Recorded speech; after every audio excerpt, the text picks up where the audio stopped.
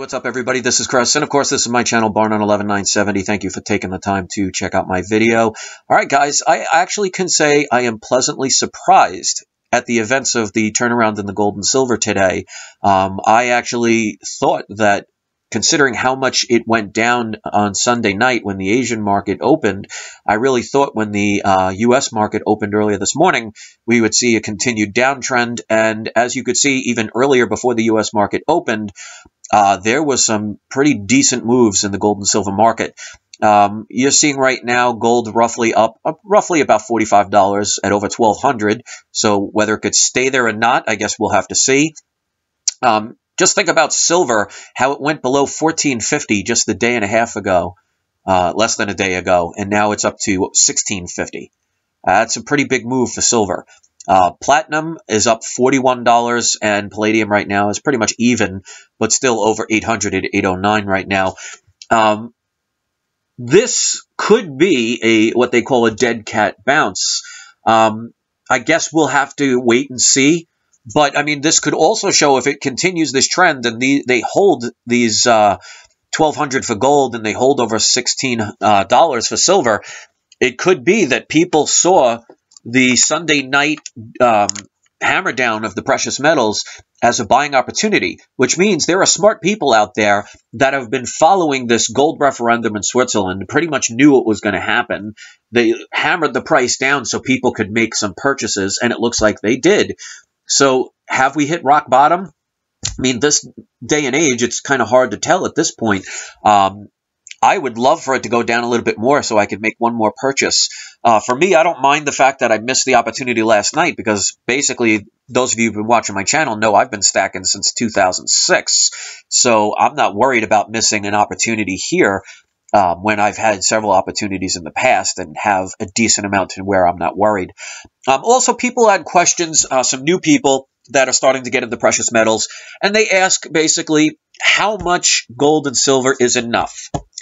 Well, I mean, I guess it's like anything. You know, how many dollars is enough in your bank account? How much gas in your car is enough? The more, the better. But I would honestly say, in my opinion, to be decently well off at the bare minimum, I think you would need at least 100 ounces of silver and at least 3 to 5 ounces of gold, I think would be the bare minimum. But obviously, if you have one silver dime, that's better than none. So I know some people say, oh, well, you know, I don't have a lot of money to stack. Well, right there, if you buy one silver dime, it's going to cost you, what, $3, maybe $4? So if you accumulate while the prices are still being manipulated, you could accumulate as much as you can at cheaper prices. And every now and then, instead of buying a pack of cigarettes, instead of buying a case of beer, instead of going to a strip club or the movies, put some money aside and each month maybe buy one silver round, 1 ounce round, or 1 ounce silver bar. Because at these cheaper prices, it definitely makes it a little bit easier. Because I'm sure a silver bar right now is going to go for about $17, $18, which is not out of the price range of the average person. So don't worry about having to say, oh, I need 500 ounces right this second. Take advantage of the fact that they are manipulating the paper prices, and they are allowing the people at top to take advantage, but also the people at the bottom to take advantage, because even though it's the paper price that's being affected, obviously you could see it does affect the physical price. And since that's not going to stay like that forever, we're going to look back at this and we're going to wish we could have these opportunities again. And one day they will not exist. So if you have to get one silver dime, one silver quarter, a silver $50, a silver proof set, you know, anything is better than nothing. But you can't say you can't afford it, because if you can't afford $3 for a silver dime, then you have a lot more to worry about than stacking silver. So don't always go by half these videos you see out there where they're showing, you know, 5,000 ounces of silver, 1,000 ounces of gold, and all these other videos. You stack what you can and just do a little bit at a time if you have to. When I was when gold was around $1,900 an ounce, I couldn't afford to buy it. So what I was doing is I was accumulating at grams at a time. Now, if you get 31 grams, well, I think it's 31 and a half, it equals an ounce of gold.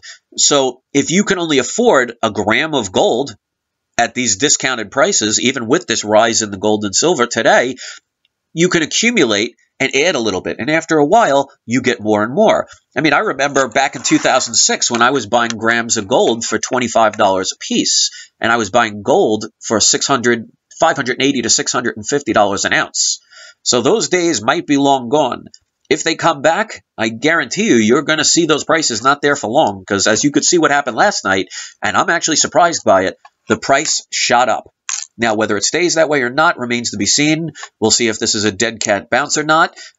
If you miss the opportunity, you know, sometimes, like I say, you got to trust your instincts. So if you have to pay $1 more, you know, sometimes that's the price to pay. Or if you feel like somebody like me that feels they could wait it out to see if there is another dip, just wait for that opportunity. Trust your own instincts. Don't base it on what anybody else says. Take responsibility for what you do and what you don't do. So thanks for watching, guys. Leave your comments. Don't forget to subscribe if you're not part of the Bar None Nation. Please post these videos on your social networks. It helps spread this information. You guys have been helping me get a lot of subscribers. I mean, I'm almost up to 10,500 subscribers already, and less than a week ago, I was only at 10,000. So another 500 in the span of a week is amazing for somebody that's just a regular Joe Schmo like me. So thank you for watching, and don't forget to have your trolls spayed or neutered. Peace.